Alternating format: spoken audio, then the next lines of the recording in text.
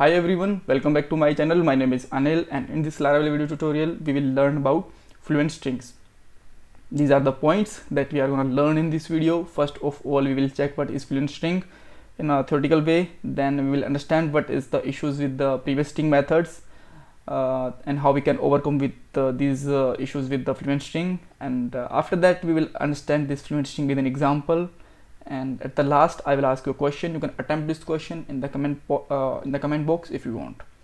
Now the first question is, what is Fluent String? So Fluent String is basically a chaining of the method which we cannot use the previously in the Laravel. So when we are using any function on a string in the previously, then we can apply only one function at a time, right? But with the Fluent String you can apply the multiple methods or multiple functions over the string in a chaining method, right? So now let's see first of all what is the issue with the previous string, then we will understand it with the example. So I'm just gonna jump on a web.php so that I can even we can use this Fluent String in the controller, method, component view, anywhere, but I don't want to just waste the time to making the controller and all. So let's just directly make a code here. So let's say just write here hello, and let's check where we can just get the output of it. Now you can see that we can just get string here. So if you just want to remove that thing, then this is still okay, you can do it. Otherwise you can just make it uncomment, and you can just check your output on the upper part only, right? So now let's understand with the issue. So I have a method with the name of, let's say, data, and I have a string like hi, let's learn Laravel, right? So I just want to perform some operation on it. First of all, I just want to make first letter capital, then I just want to make them in a camel case, then I just want to remove this hi with the hello and all. So first of all, let's see how we can do these things in the previous time before the Fluent String, right? So just import the string methods, string class here. So just use here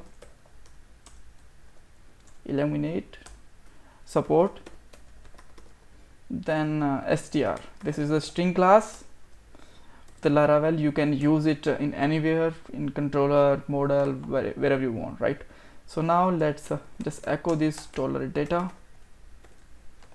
and you can check this output here. Now first of all, I just want to make the first letter capital. So that I'm just going to take a $variable $data, and just going to use here str : uc first, right? And just simply write here $data, right? And now when I'm just going to refresh, you will find that now we have a capital H here, like this. That's okay. Now let's do the second thing. I just want to replace this hi with the hello, right? So just write here replace first, and just write here hi. I'm just going to put a capital hi because now we have a capital hi, capital H after you see first, and then just write here hello like this and make a comma. Now you can just see that we got here hello, let's learn Laravel. And let's apply one more thing here. So let's just make a camel case here. So just write here camel, and now you will find that we got this string in a camel case. Oh, okay, my bad. Just remove these two first parameters, we don't need them, like this, right? So now we have this whole thing in a camel case. So first letter is capital, then small, then capital, and all, right? But this is actually a very ugly way. It's like look like that some beginners and fresher just school student write this code.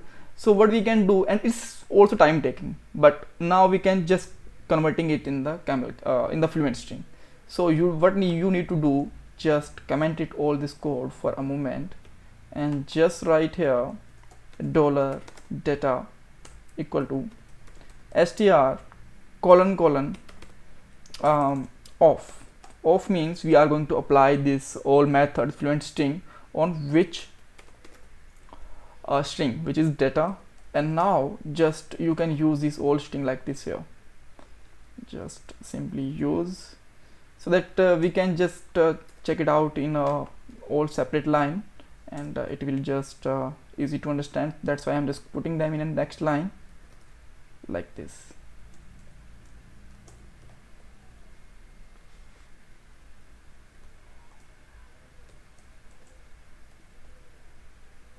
And just remove this one also and just put here camel.